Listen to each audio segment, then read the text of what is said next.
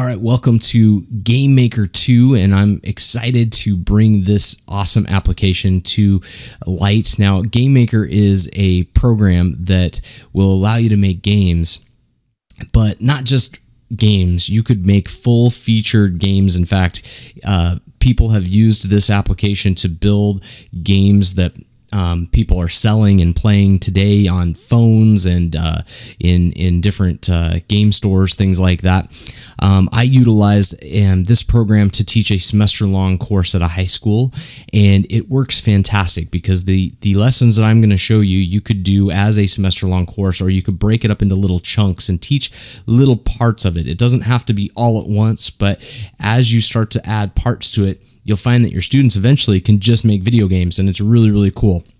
There's also no end to what they can actually do.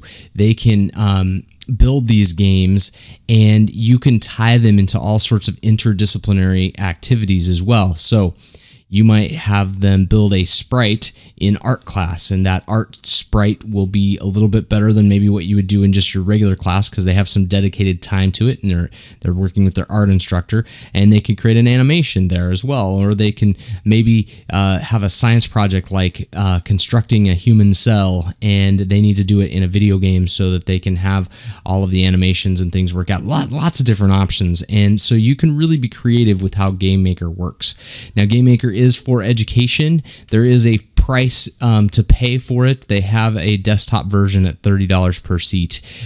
However, you can use the trial, which will get you basically set up to make games just as we're doing at no cost. So your students can learn how to use it for free.